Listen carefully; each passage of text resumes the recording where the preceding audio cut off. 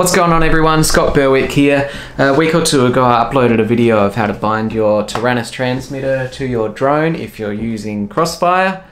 It's a bit of a mouthful, but I got a comment asking how to actually set up the Crossfire in your Taranis to begin with. So that's what we're going to talk about today. Really quick video, should be nice and simple. Let's get straight into it.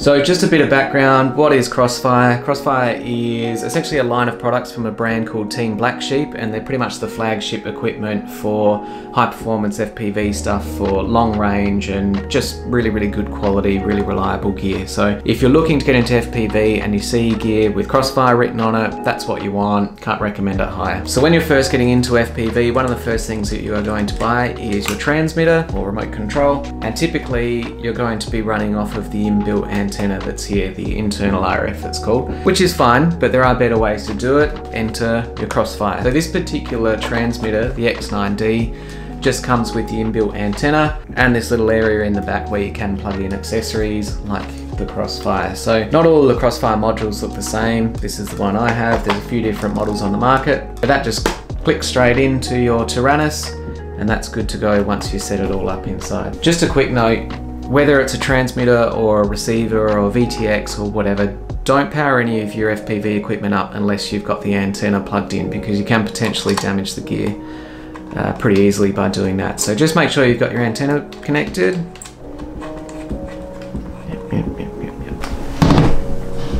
Okay, we got there. So when you're first setting up your transmitter to work with a drone, you have to set up what's called a model. So each of the drones that you have, yep. So each of the drones that you fly is going to have a model set up for it. And basically what that means is for each of these models that I have stored, that means that's a separate drone that I can fly. Okay, so when you first turn on your Taranis, it's going to come up with what model you have selected. First thing you want to do is click menu to go into the menu. Go down to your first available slot. For me it's slot 5. Hold down enter and click create model. Okay, so once we've got into the create model, we want to choose a quadcopter drone. Hold down enter again.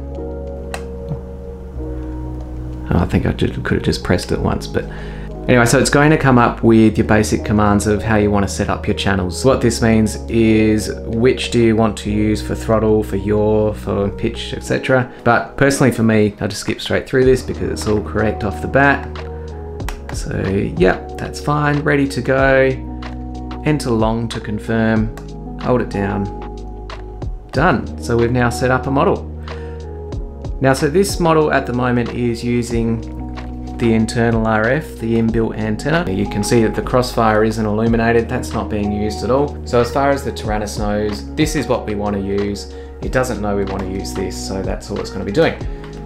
So what we want to do is tell it, no, I don't want to use the internal RF, I want to use external. Okay, so in that menu, you can see we're on page 1 out of 14 here, which is the model setup menu. So just go across to page 2 by hitting the page button once. You're now in model setup. So from here, you can click down to go to the bottom, or you can just click up, and that'll take you to the bottom of that page, which is where we want to be. So here, what we're going to do, you can see here, external RF, that's where we're going to set up the Crossfire. But first thing we need to do is turn off the internal RF. So we go up to internal RF, go to mode, click in, and just change that to off. That's it, okay? So now what we've told the transmitter is we don't want to use the internal RF, we don't want to use Crossfire, we don't want to use anything at the moment. So we'll go back down to external RF, click into that one, in mode, and go across to Crossfire, CRSF. Okay, done. So we click enter, that stops flashing, and it should, the big reveal, hey, it's illuminated. And at this point, refer to my other video of how to bind this to your drone with the Crossfire. But that's really all there is to it. Any questions, sing out, let me know, hope that helps. Like, subscribe, all that jazz, whatever. But thank you very much, and I'll see you on the next one. Cheers. Cheers.